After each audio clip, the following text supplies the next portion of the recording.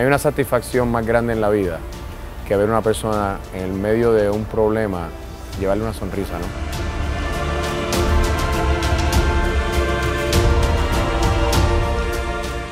My next guests are doing just that. Joining me right now is entrepreneur, co-founder of Be Strong Global Better, Bethany Frankel. Also with us is Michael Capone, the founder and director of Global Empowerment Mission. Good to see you both. Thanks so much for joining us. Tell us what you've done and how it's going. We've really tried to operate independently. I think what the real story here is how the country came together. We realized that we had collected aid in Miami, for example, that was 2-3 million pounds, and we realized that there was aid that had been collected all over the United States, literally every single city. And Bethany and I would sit and she would just tweet, we're collecting aid from the nation. Right. And literally we had, I'm not exaggerating, 10, 18-wheeler trucks drop off aid to our warehouse every single day for like a month and a half. Go ahead. From Cincinnati, from New York, from Chicago, everywhere. Todos los voluntarios aquí están en esto porque aman lo que hacen. Y es la mejor gratitud que uno puede recibir es cuando una persona está tan agradecida. I'm a board member of Global Empowerment Mission, and I'm also the founder of Third Wave Volunteers. Third Wave Volunteers joined with Global Empowerment Mission, who we'd work with in Haiti, and also We Do Better. So we came together as an alliance to collect all the aid from around America, and then through another contact with Global Empowerment, we got in touch with Makita. And that was the missing link because they're on the ground. It's so important to work with the people that are already in place on the ground doing all the work too. So it was a great alliance of coming together to be able to get the trucks and the volunteers and everything like that. So we're so happy to be involved with Makita.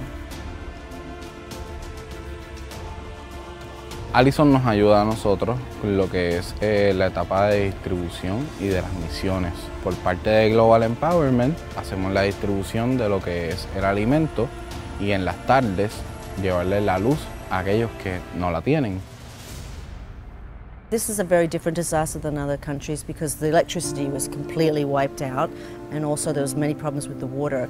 And logistics was really hard because we've just come off the Haiti Matthew hurricane, we were in Texas hurricane and then Florida hurricane, and then it was hard to come to Puerto Rico at first because all the resources were used up in all the other hurricanes. So poor Puerto Rico didn't have all the money and resources that we would usually have because we have one big disaster a year, not four.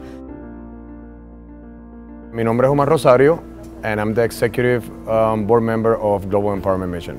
El equipo para mí es muy importante porque todo el mundo trabaja en conjunto y al final del día pues dream team, right? That's what we need para poder llevar las cosas a las personas.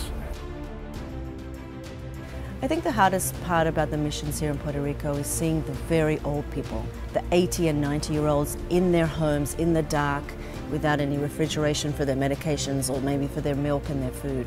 You know, we'll go up and knock on doors and the man is like 96 years old living alone. So it's hard to see the old people in such conditions, and also on a lot of the planes. You know, a lot of 80 and 90-year-olds who have never left or been on a plane are on those planes.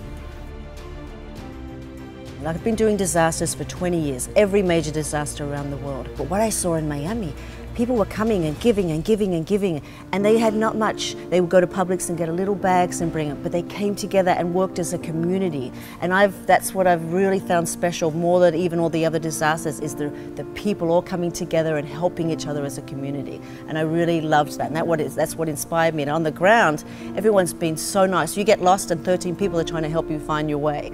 So this is all the 2 containers.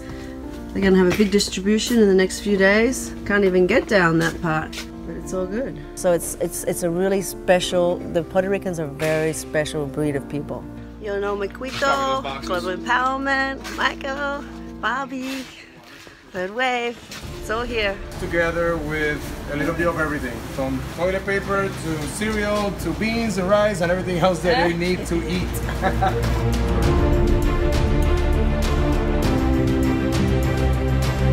This is an example of what's in this container. This is with Skyline, and it's all water filters for the people. The most comforting part of being in Puerto Rico, it's the spirit of the Puerto Rican people. You know, even though things are really hard, they're still upbeat and they still smile and they're like, come to my home and I'll feed you. And hay veces que necesitan un abrazo, no solamente la compra, necesitan que tú los escuches. Necesitan que tú los mires y tú les digas, oye, estoy aquí contigo, te quiero ayudar.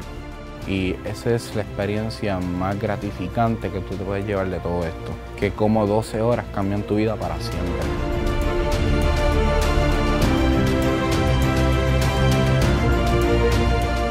I think the reasons why I don't give up is there's always hope, and there's always a new day.